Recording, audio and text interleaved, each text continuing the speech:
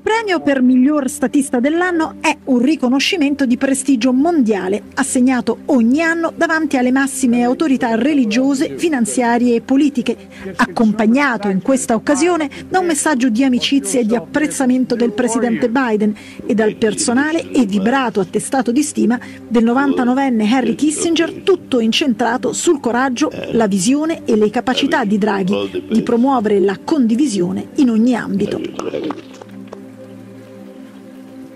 Il presidente del Consiglio Mario Draghi ha ricevuto il premio come World Statesman dell'Appeal of Conscience Foundation a New York per la sua lunga leadership poliedrica nella finanza e nel pubblico servizio.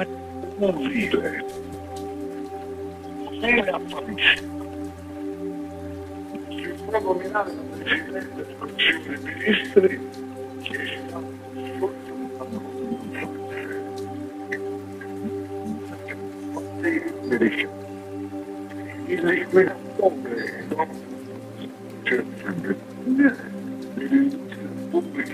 delle industrie pubbliche e guarda che cosa faremo il Presidente del Consiglio dei Ministri mettendo quel che arrivate in meccanica l'ENI e certamente sui ex comuni. The question on how we deal with autocracies will define our ability to shape our common future for many years to come.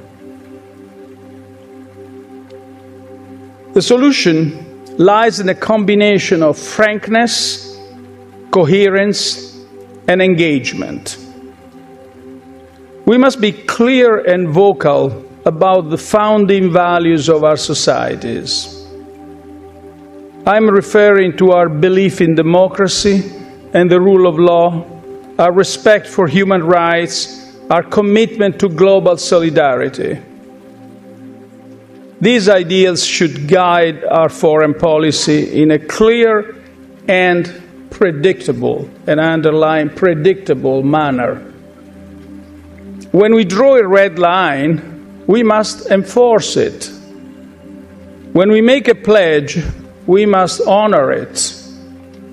Autocracies thrive on exploiting our hesitancy. We should avoid ambiguity, not to regret it later.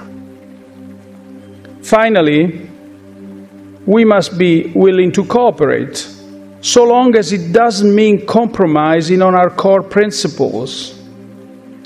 This week marks the 77th United Nations General Assembly. I hope there will be a future when Russia decides to return to the very norms it subscribed in 1945.